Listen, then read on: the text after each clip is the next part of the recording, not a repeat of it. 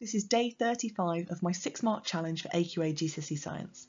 In the run-up to the GCSE exams, each day from Monday to Saturday I'm posting a new video with a 6-mark question so that you can practice how to answer these extended response questions and also see how you would have got on and how many marks you would have received.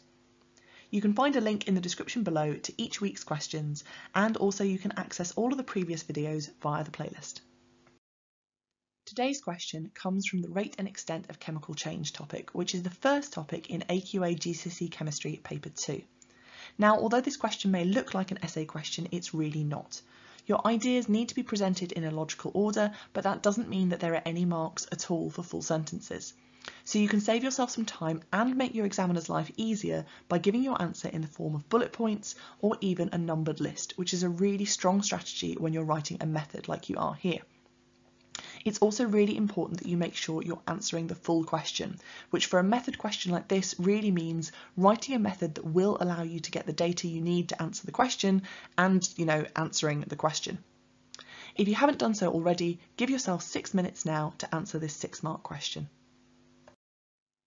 This question is about one of the required practical activities for GCSE chemistry, but this required practical is really 2 separate investigations.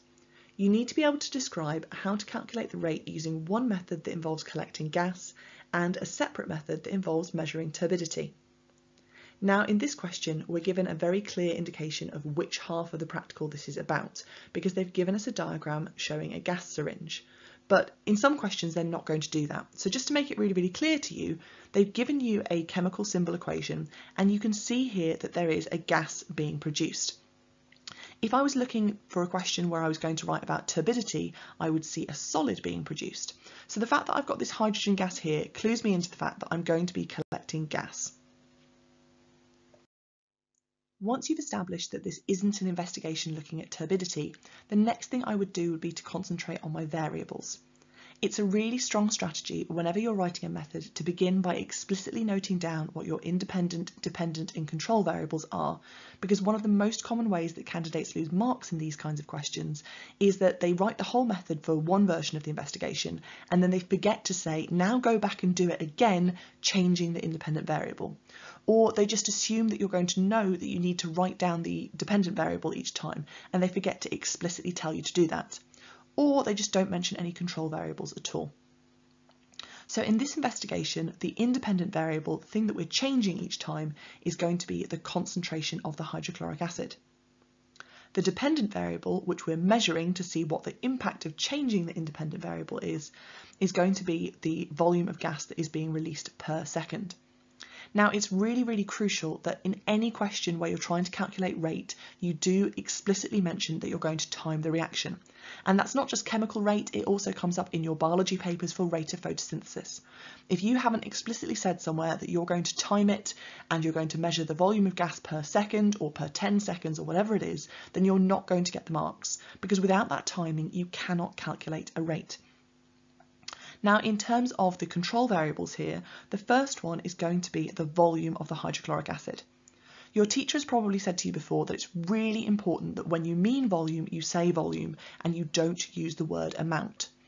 Now, without wishing to confuse things too much, there are some situations where you could get away with saying amount, because that would also be true, because amount means the number of moles. And if you're sitting higher tier, then you know what that means. But in this investigation, we are changing the amount because we are changing the concentration. So in this investigation, it would be absolutely wrong to say amount, and it's absolutely vital that you say volume. The second control variable that we're going to use is the mass of the magnesium that we're adding to the acid each time. You might also want to get into things about the type of magnesium, whether you're using a piece of ribbon or some pounded magnesium or things like that, but really as long as we've got mass, we've kind of got ourselves covered here. Now, the other thing that we see students writing a lot of the time is that they're going to control the temperature of the reaction. Now, that is a really sensible thing to control, and if we wanted really perfect data, we would need to control it. But just be aware that doing everything at room temperature is not the same thing as controlling the temperature. If you're going to have temperature as a control variable, then you need to be explicitly saying that you're going to do like you do in the enzyme investigations in GCSE biology and actually putting it in a water bath. So if you're not going to do that, then I would steer away from mentioning temperature at all. Now let's look at the method that you're going to write. Remember, the number one most important thing when you're writing your method is that it will give you valid data that allow you to answer the question. So although it might be okay to miss out a little thing here and a little thing there, if any of the steps that you've missed out in your method mean that at the end of the investigation you wouldn't be able to answer the question, what is the impact of changing concentration on the rate of reaction, then you're not going to get 6 or even 5 marks because you're going to be capped at a level 2 answer, which has a maximum of 4 marks. So think carefully about what the absolutely vital steps are. Obviously, in order for us to collect any data at all, the chemical reaction needs to take place. So somewhere in your method, you're going to need to describe how you would add the magnesium to the acid and then assemble things so that you can collect the gas. Before we get to that stage though, we need to measure the acid and the magnesium. And as far as possible, we want to be naming the equipment that we use. I would start off by saying that I'll measure 10 centimetres cubed of 0.1 molar hydrochloric acid. Now it's absolutely fine if you've said measure a set volume or measure the same volume every time. I just find that it saves time to name a volume. And there isn't one particular volume that it has to be. You're not going to lose marks if you've said 5 or 20, as long as you haven't said something completely ridiculous, like an entire swimming pool of acid. Likewise, it's okay if you've just said a particular concentration and not named a number, but it is going to save you time if you do that. And then, as I mentioned, as far as possible, we want to be naming the equipment. So here I'm going to say that I will measure that volume using a measuring cylinder. Next, I want to think about the mass of the magnesium. So I'm going to measure 0.5 gram, and I'm going to say that I do that using a balance.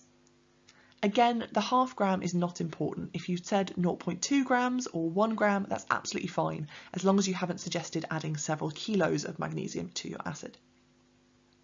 So then we add the magnesium to the acid and we replace the bung so that the gas syringe is now connected, and we start the stop clock at the same time. It's really important that you mention that you need to write down how much gas has been released in a set amount of time. And again, the exact amount of time probably doesn't matter. 10 seconds is fine, 20 seconds is fine. We just need to make it really, really clear that we're timing and it's the same amount of time each time that we repeat the investigation. Then we're going to repeat all of the steps so far, and we're going to use that data to calculate a mean. Remember, there's almost never a mark just for saying repeat the investigation. It always needs to be repeat and use that to calculate a mean. And the reason that we're doing this is to remove error in our data. Then I want to repeat everything I've done so far, but using a different concentration of acid, or you could just say using hydrochloric acid that is 0.2 molar and 0.3 molar and 0.4 molar. Really, this investigation will give us valid data as long as we have 2 concentrations, so you don't need to have said a certain number of different concentrations in order to get all of the marks. Finally, I want to make it really clear to my examiner that I understand how I'm going to use this data and how I'm going to answer the question. So I'm going to include in there the calculation that rate is the volume divided by the time, but you could also talk about the fact that the reaction that produces the most gas per second is the one that has the highest rate. Don't forget, this question is going to be common between the foundation tier and the higher tier, so you don't actually need to have said everything that you know about concentration and rate in order to get all of the marks. So it's beyond the scope of this question to start talking about why it is that increasing the concentration increases the rate. You don't need to be going into collision theory and talking about particles colliding more frequently in this answer. In order to achieve level 3 and therefore 5 or 6 marks on this question, your method must produce valid data, and so there are certain things that you have to have included in your answer, otherwise you're going to be capped at 4 marks.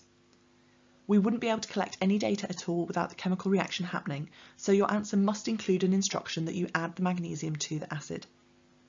You must have included that you're going to measure the volume of gas being produced and that you've done so while timing. You must include that you need to repeat the investigation, changing the concentration of the acid. You need to have identified at least one control variable. And then you also need to have discussed how we can find out what the rate is based on the data that we've collected. So that could be either including the calculation in there, or it could be saying that if there's more gas being produced in the same amount of time, then that tells you that the rate is higher. Or actually you could have also always looked for the same volume of gas and measured how long it took for it to be produced. And you could say that if it takes less time to produce the same volume of gas, that indicates that the mean rate of reaction is faster. That's it for today, but here's a sneak preview of tomorrow's question. Don't forget, you can find a link in the description below to all of this week's questions and also a playlist containing all of the videos in this series so far. Thank you very much for watching, and I hope to see you back tomorrow for the next instalment of the AQA GCSE Science 6-mark challenge. If you have found this video useful, then don't forget to like and subscribe for more GCSE Science revision videos coming soon.